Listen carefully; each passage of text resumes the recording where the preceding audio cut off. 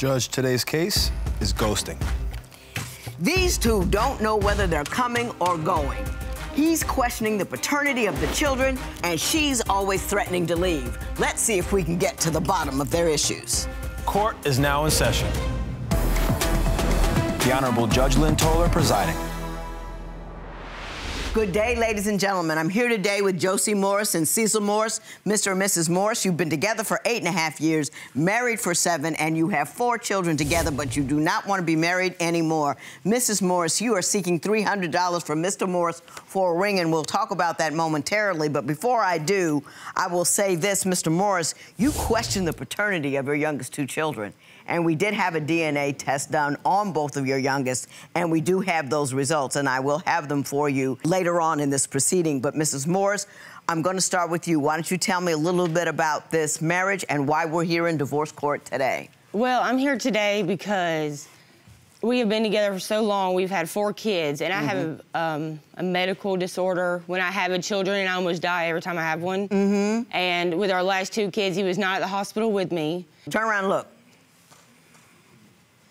And which kid is that? That Do you would remember? be my 2-year-old, my first little girl. The first, okay, first of the 2 girls. And that's the baby. Oh, man. And my baby's right there. Yeah, cuteness overload. Oh, yes, and sassy. But, so he wants to sit there and say that the baby, the 11-month-old, is too big. Like, she's bigger because I've always been small and he's small. And our boys are small. And he's not small. Well, he's tall, but he's thin, but my baby's thick. My baby, she likes to eat. I mean... Mr. Morris, do you not believe those youngest 2 girls are yours? I mean, it's not so much they're not mine, but, I mean, if they were, why would things be like they were? She's always starting on leaving because of it, you know what I mean? Yeah, wouldn't you? She gives me nothing else to believe but they aren't. I mean... What makes you think what she does makes you believe they're not your kids? 2 of them's got my name, other 2 of them don't. I mean... The other 2 don't because he don't know how to act. So you gave them your last name? Yes, when I had my first son, I did not let him come to the hospital. I left him when I was pregnant because, like I said, he don't know how to act. He act crazy, and I wasn't dealing with it, so I left. When you say don't know how to act, what does he do? He don't know how to control his anger. He don't know how to control himself. Like, he don't know how to conduct himself. No one taught him that, I guess. Okay, Mr. Morris? She pushed me over my limits. I mean, her and her family member, you know, I was headed up to the hospital to see him when she had the baby, and then I called to make sure everything's okay, you know, and she's like, well, her family member said, oh, I got the police waiting out here by the door. But there's reasons for that. You know, there's no do you no good. Did they call the police out of the blue, or were there reasons why they called the police? Just because her family member was, I guess, overprotective or whatever with her. She was going to protect me. Why did they call the police? They didn't call the police. She said that if he came up there, she was going to call the police. But that's because they've had words, and there has been threats, and there had been not hers. People riding by my house and, you know, stuff like that while I was pregnant, and then you denied me while I was pregnant. You weren't menacing your wife, were you? Ooh. Okay. Yeah, you were, Mr. Morris. Yes, you were. We can start with the bull. What you all mad about? What's causing all that consternation over there? She let her family members stand in the way. You know, they're my babies. Why wouldn't you let the daddy come up to the hospital? Just step back a little bit and ask yourself, was there stuff going on between the 2 of you or her and her family that would have made your presence particularly difficult? Not really. Her mama would have probably had a problem with it, but, I mean, I didn't. You know what I mean? Were any of your family members keeping him away from the hospital? To an extent, because the way we grew up in a domestic violence home, where there was bad talking, there was, you know, stuff being thrown, and there was people who couldn't control their anger and stuff like that. So they felt like they were protecting me by not going through that cycle again. Okay. I didn't grow up like that. My dad was a Baptist preacher. That wasn't in our home. Well, just because he's a preacher, you know, it goes through all levels of society. Was not teach by the are you a calm and cool husband and father, or is there a lot of stuff going on at your house? Can you control your anger? Oh, there's never a dull moment at my house. If the kids ain't driving me crazy, she is. So do you get angry easily? Oh, yeah. And do you get very angry? Do you get physical? Do you throw stuff? I tear my own stuff up. Yeah, you tear your own stuff up? I don't put my hands on her. He don't put his hands on me, but he dang sure take out a window. Is that accurate? She pushed me to the limit. She pushed you to the limit? Yes. Is there a short distance between you and your limit? I mean, it's not just that's a big problem. Sometimes. He's insecure. Tell me about that. Oh, my Jesus, where do we start? Okay, let's see. I can be in the bathtub, and when I'm getting undressed to get in the bathtub, remind you, I have babies with me in the bathtub all the time. He'll come up there and see bruises on me. Well, my blood disorder, I bruise easily. He'll be like, oh, that was from your boyfriend, huh? Mm-hmm. You walked to the park and you got it on the park. He grabbing you that hard? And I'm like, no.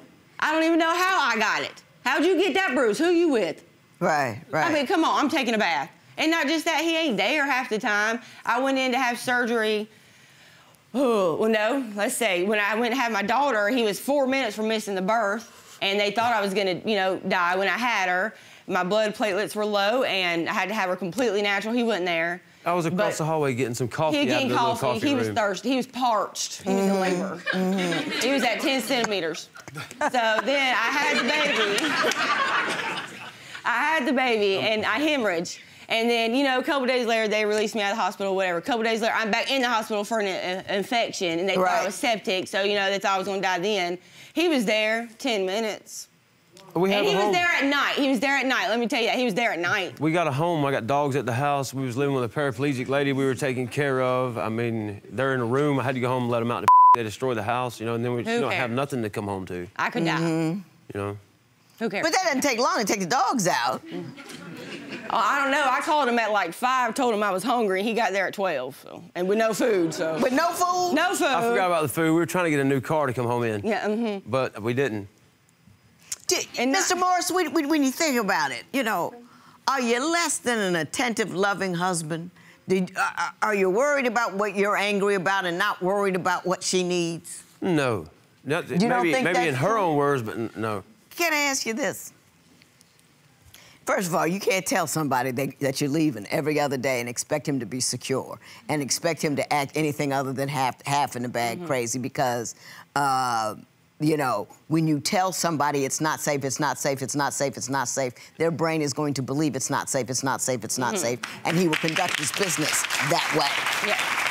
Now, I'm not saying, I think he can get on one over there. I'm not saying you should put up with a whole lot of stuff, but I'm telling you, if you want to stay and you want the relationship not to be crazy, you can't keep going there to the I leave part. We're in the middle of the road, and I get out, and there's someone riding by on a four-wheeler. I don't know who it is. I could care less who it was. He jumps in front of this four-wheeler and accuses me of him sleeping together. And I'm like, I've never met this guy. I don't know this guy, so how am I sleeping with him?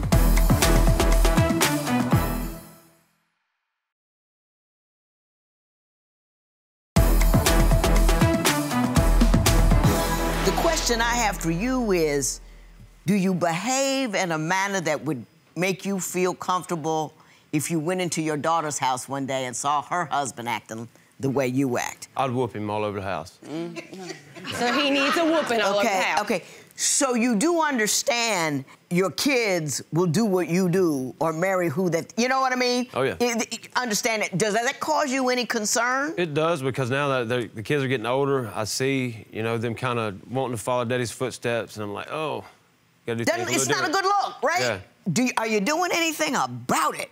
Well, I'm trying to show her, and give her stability and show her that I'm not going to run off or whatever, and trying to get her to stop telling me every time something comes around that she's going to leave or something like that. And I'd never thought the kids wasn't mine, but if the kids are mine and everything's hunky-dory, then why you keep saying you're going to leave and go to your daddy? The kids are yours. She's saying the kids are yours, but she's also saying everything is not hunky-dory. No. Yeah. Just because, you know what I'm saying? Yeah. She's leaving because it's an uncomfortable home to be in. Your house needs to be a peaceful, safe place for you.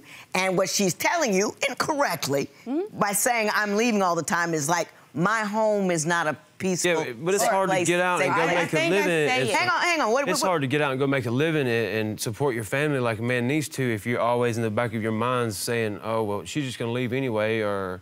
if this doesn't work out the way she wants it to, then she's gonna, Did she start saying, I'm gonna leave out of the blue, or did you start acting up first? That's the part I'm trying to get you to. I don't know. You concentrate on her wrong, but you don't see why she's saying that. Right.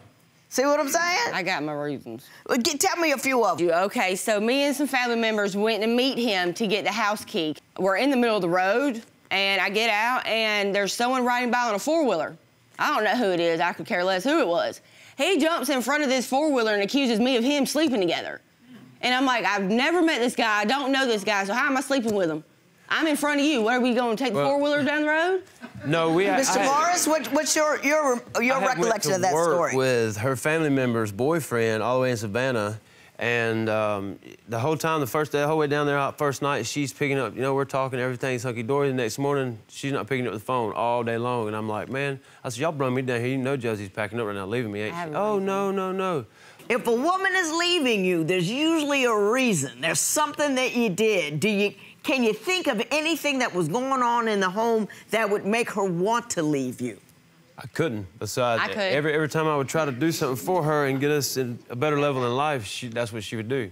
I mean, the like door every time we being had a kicked door was a good fixing to be reason. open. Well, give him a couple of concrete examples. Of why I would leave, why I say I'm leaving you. Let's see, you punch holes in the wall, you disrespect me, calling me every name in the book, plus some, and that's not right because I'm going to do it Well, back. I mean, I give it back but to anyways, you. You calling me names. So, I mean, not just that, you don't have to stay stuck up my butt, and I'm tired of being stuck up yours. I wouldn't be. But you have to be specific, because he's not getting it, and neither am I. Are you at him all day long?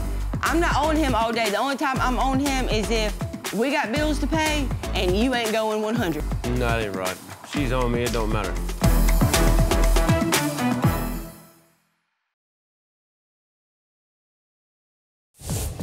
If you would like your case to be heard on divorce court, call us toll-free at 1-877-311-2222 or log on to our website at divorcecourt.com. Missed a show? Watch full episodes on our streaming platforms, and for exclusive content, go to Apple TV.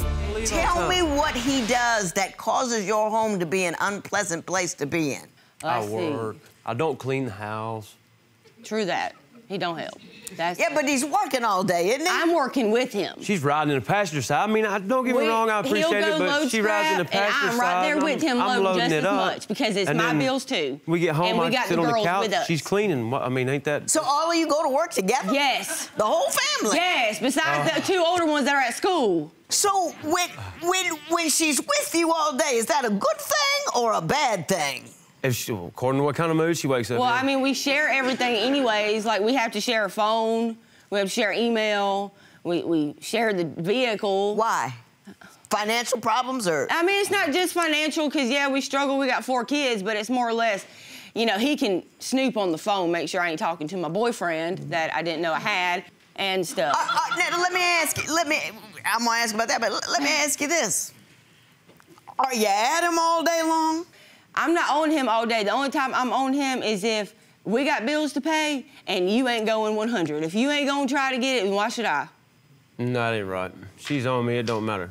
But we're struggling financial, but it's costing us so much money paying for food for the girls all day and every day because they're out there working with us. Why can't we sit at home? What do you think she's fussing about? Is she's just a nag? Is she just dissatisfied? Just nag. If I was look, I ain't got a bath time, a meal time. I ain't got a bathroom to If I take the cigarettes away for 30 minutes, she's leaving. A cigarette to myself. You right? I'm not sure what y'all doing when you get home. Crazy. I'm really not sure. Most of the time, I'm cleaning, cooking, changing butts, and getting kids ready for school while he sits there. That's what we do. Do you not work as hard as you could, Mr. Morris? I wouldn't, if she would quit telling me that all the time, you know what I mean? If she would quit telling you to get a job, you would get a job. No, if she quit telling me she's leaving and... I wish that postpartum worked. depression with our last kid, whoa. Hey, I always laugh that off. Man, I got 3 kids, that stuff's a joke. No, it's not. Yeah, you know, the only thing worse than being with a woman in postpartum depression is being a woman with postpartum depression. Yes, thank you. I've had it. Thank you. You get to watch it. Bless your heart. She has to live it. It's worse. It's like saying, oh, it's so hard watching you have a bad time. She's having a bad time. And then when you ask her something about it, she'd bite my head off. Because you That's don't know. because she's having an issue. Yeah, and see, I could take her, put her in the car, get away from everybody. We'd drive a quarter mile down the road, and she's just happy as go lucky. I'm like... Well, that's me.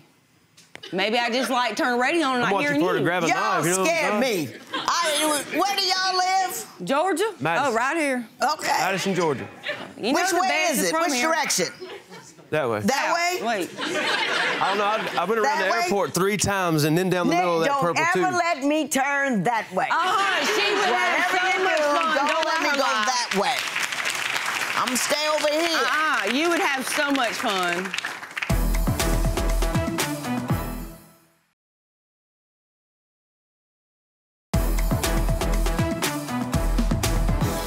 Do you really think that these kids aren't yours? In my heart, I feel like they are, but I just want some... Well, I mean, he accused me of having fake Facebooks and everything, so I guess that's where their dad's at, so I don't know. Well, he owes me a lot of money. Me too. Facebook dad. Is he a good dad? He's a good dad. There's something, like, with the language and the way he acts, our sons are starting to pick up. So I'm like, stop it, stop it, stop it. You know what I mean?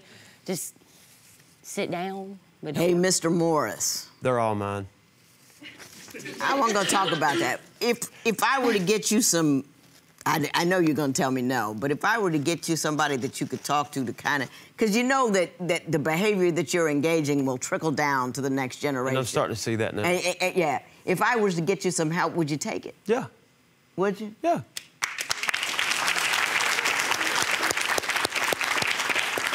I'll go with you. That's as happy as I've been all day long.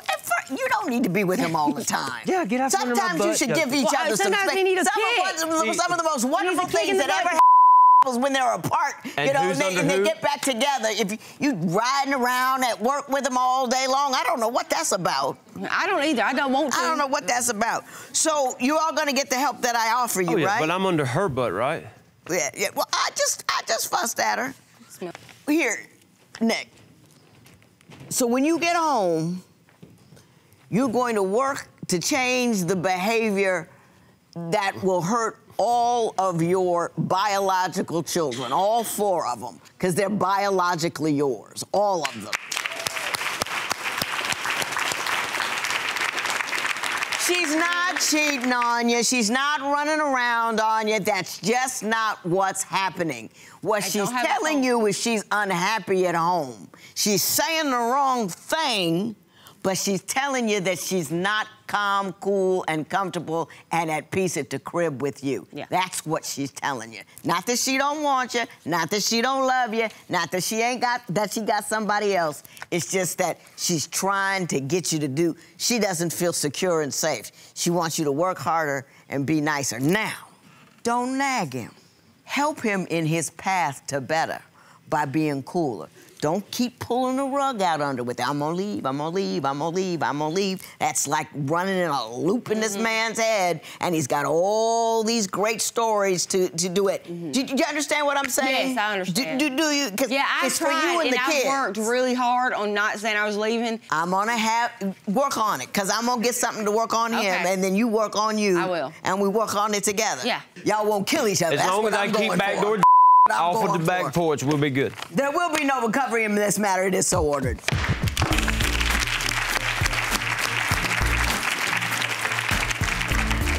So he finally knows now for a fact that all 4 children are his. Do you think that will kind of help him now Yes, be he will a better stop father? with the comments also, and we can move forward from that. That's water under the bridge, I hope. You knew those kids were yours all along, didn't you? Oh, yeah. All right. No, Put some paper in front of you. You feel okay? Oh, yeah. Feel a lot better. All right, so that's that. Now, what's next for you? We're gonna get you some counseling. Yeah, we'll get some Gotta work on this counseling, work anger. on it. That way my little boys don't, trickle down. I mean, Judge Lynn, she really focused on that point that you gotta be a better role model. So what's running, what's going through your head now? Just trying to get it fixed so she'll quit telling me she's leaving. Follow us on Instagram for additional content from this case and preview our next all-new episode.